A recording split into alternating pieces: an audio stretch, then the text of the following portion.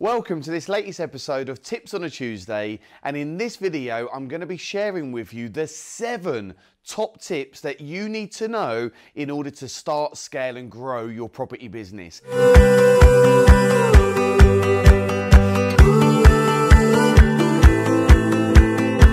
My name's Liam Ryan and I'm one of the co-founders of Assets for Life, and I absolutely love business, property, I love wealth creation, I love helping people just like you become financially independent through business and property. Now look, you might be watching this video and you might be a complete beginner, or maybe you've just done 1 or 2 single lets and you're not really quite sure on how to start, how to scale, how to raise money, can you even become a property developer?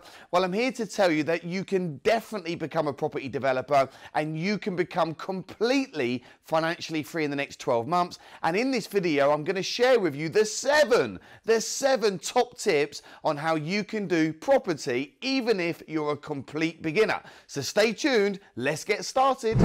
Top tip number 1, you can start building a property business part-time. So you might have this big desire at the moment that you want to quit the job, sack the boss, sack off the business, and look, that's all possible, but I just want you to hold your horses in the beginning. I don't want you doing anything crazy right now and leaving yourself in a position where you're vulnerable and you've got no income. So my advice is start building a property business alongside your existing job or your existing business. And the key here is to start building and replacing your income 1 property deal at a time, 1 investor at a time.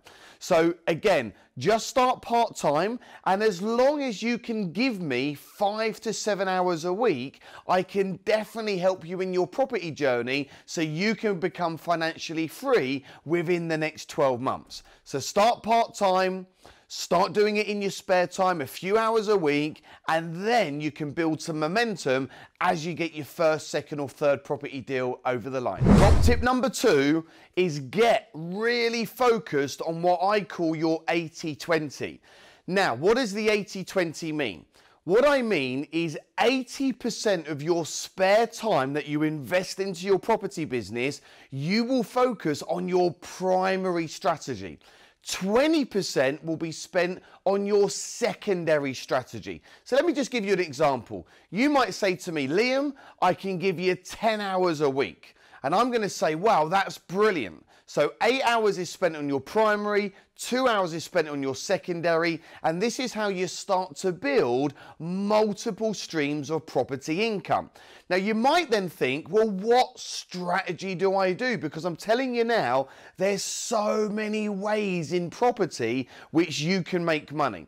You've got single lets, you've got lease options, you've got the rent-to-rent strategy, you've got HMO, serviced accommodations, assisted sales, commercial conversions, land developments. The list just goes on and on and on, and you can't do them all at once. Like, trust me, I tried in the beginning, you can't do them all at once. So what I say and what I teach is you focus on 2 strategies. 1 could be a high cash flowing income replacing strategy, something like rent to rent, HMOs or serviced accommodation, very quick to get started. You can really scale a rent to rent business, very little, sometimes no money down needed. And if there's any money down needed, you can just use an investor funds. So focus on a high cash flowing income replacing strategy as your primary strategy, and then have something in the background working as your 20%, which might be flips or a commercial conversion or a land development deal. So get clear on your 80-20, just focus on 2 strategies, and what happens over a period of time is your primary strategy will then get systemized with processes and procedures, and you'll probably bring in a team member. You can then move that over. Your 20% becomes your new 80%, and guess what? You can then bring in a new 20%. And what happens over a 2, 3, 4 year period, all of a sudden you've got multiple streams of property income, you've got multiple businesses, you have different people in your team managing those properties and managing those parts of the business for you, which then ultimately gives you more time to focus on more key result areas and high income generating tasks. Top tip number 3, ladies and gentlemen, and this is really important. You've got to have a plan and you've got to set yourself goals, and those goals need to be realistic. So your plan might be, hey, Liam, I want to get into property. I'm completely brand new. Where do I start? Well, the most important thing is to, of course, get yourself educated, and you can actually come along to one of my events. You can come and hang out with me completely free of charge, and I'll give you my entire system and we can connect. I am looking for new business partners. I'm looking for new JV partners. So if you want to come and hang out with me, which I'm sure you do, because it's absolutely free of charge, somewhere in the description there'll be a link. Click the link, grab your complimentary sponsored ticket right now and come and spend the day with me. I'll help you have a plan. So the first thing is to get yourself educated. Then you've got to set yourself some goals. Now, maybe you're in a position at the moment where you're exchanging time for money. Perhaps you've got a business, but you're working more hours than you've ever worked. You're earning less money than you've ever earned. Maybe you're in a job that you hate. Maybe you want to sack the boss. So you've got to understand that to start with, you're probably going to do this part-time. You're probably going to only give your property business 5, 7 or 10 hours a week. So set yourself a realistic goal. Say to yourself, well, look, you know what? I'll do 3 property deals in my first year. I'll make sure they're high cash flowing assets. And as a result of that, I'll be making on average £1,000 per property per month. That could give you at the end of the year, the end of the first year, £36,000 net profit. Now, I don't know about you, but that might actually replace, and some of you, that might even double your current income. Many of my graduates do a lot more than that. Many of them are up at 60, 70, 80, 90,000 pounds by the end of the first year. But I want you to set your goals realistically. So something like 3 properties in the first 12 months, and I want to go and raise 100 or 200,000 pounds in joint venture finance. Start small, build momentum, and then you can really start to scale. So here we are, top tip number 4 for property investors wanting to build a property portfolio. This tip is really important, and this is all about being seen and being heard. Tell the world who you are. Don't be afraid to tell your friends, your family members, your brothers, your sisters, your mums, your dads, your boyfriends, your girlfriends, everyone you meet in the world, tell them you are now a professional property investor. Look, here's the thing. Some people are going to try and hold you back. Some people are going to be negative. You might even get 1 or 2 haters out there, but don't let other people hold you back. This is your time, this is your moment, and by becoming a professional property investor, certainly with my help, you're going to add massive value to your life, you're going to really start building a legacy for your future, and you're also going to really start to help your local communities. So get rid of the haters, get rid of those negative people, and ultimately just tell the people out there who you are, what you do, build your brand with conviction, with confidence, with passion and power. You can go and do it. What you can do right now is join the Assets for Life Property Community Facebook group. So go onto Facebook right now and search Assets for Life Property Community. Ask to join the group. There's literally thousands and thousands of members in that group, people just like you, people part of the Assets for Life community that are complete beginners or they're existing property investors and they want to go to the next level. Go on the group and go and introduce yourself and say, hey, my name's John. Hey, my name's Sally. I'm currently in Birmingham. I'm new to this group. This is who I am. This is what I'm thinking of doing. Is there anyone around that wants to hook up for a coffee? Like, you can really start connecting with some amazing people in my property group. So do it right now. Go on Facebook, search Assets for Life Property Community, ask to join the group, answer the few questions, and become part of us. Tip number 5. You need to invest local to where you are.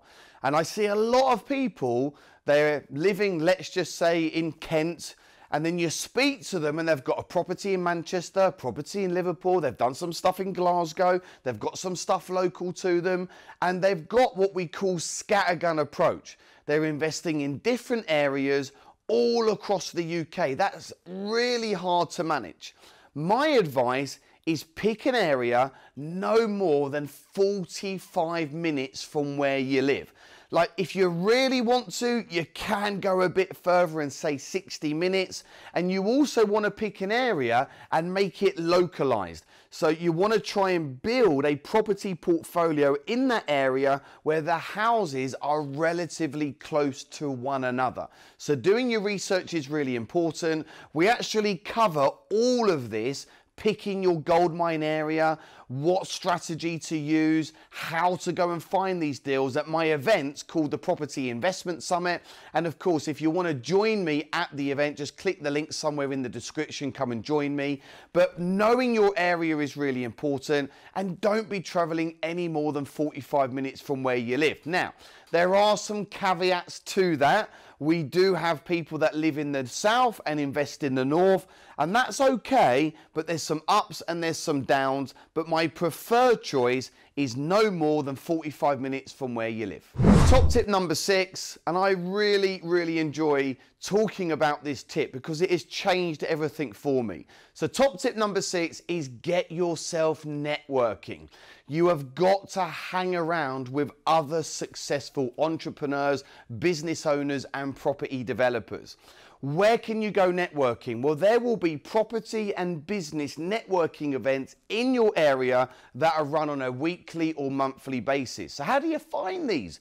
You know what? Get on Google. Go on Google and search Property Networking Events Essex, Property Networking Events Birmingham, Property Networking Events Manchester, and there will be a whole list of options that come up for you. Now, I remember going to my first ever networking event at Pontons Park in Chelmsford, and I've got to be completely honest, I was absolutely crapping my pants. I sat outside in the car for 15 minutes, almost talking myself out of it. You can't talk yourself out of this stuff. You've just got to go and commit and apply. And when you go to these networking events, you will find people are really friendly, they're very open to help, and they are in the same position as you. And the connections that you make when you go networking will really help grow your business. So go and do that right now. Get onto Google and get yourself to a local property or networking event as quickly as you can. Give it a try. Your life might just change for the better. A final tip for complete beginners, it's really important that you keep learning. You keep getting yourself educated. The more you learn, the more you earn. It's very easy to become stale. It's very easy to start going backwards. So how can you learn? How can you absorb more information? Get yourself signed up to podcasts. I've actually got a podcast called Liam Ryan the Dealmaker. Go and search for it now. Subscribe to my podcast. There's many great podcasts out there by some amazing entrepreneurs and property investors and developers. Also, what I want you to do is make sure that you're absorbing motivational content on a daily basis. You can read something, you can watch something, you can listen to something. Get yourself signed up to Audible. Audible is a great platform where you can download books and you can listen to books on the go. Like, I'm not a great reader. I am dyslexic. I don't find it particularly easy to read and write all the time. Luckily, I know how to make a lot of money, and luckily, I'm a property investor. But look, go and download Audible and start reading and listening to lots and lots of books. The average millionaire will listen or read one book per week. So where are you at the moment? The average person in the UK currently reads or listens to 1.1 books a year. So again, the more you learn, the more you earn. And of course, get yourself educated. Come and join me at one of my up and coming events. Come and hang out with me. I'll teach you my complete system, and I'll really give you the tools that you need to know to get up and running. I really hope you've enjoyed this video. These 7 top tips in order to start, scale and grow your property business. It's been an absolute pleasure to help you. Thank you so much for tuning in. And again, look, comment below, give me a question, like and share the video, and please make sure you stay tuned for more videos, and I hope to see you at one of my events very soon.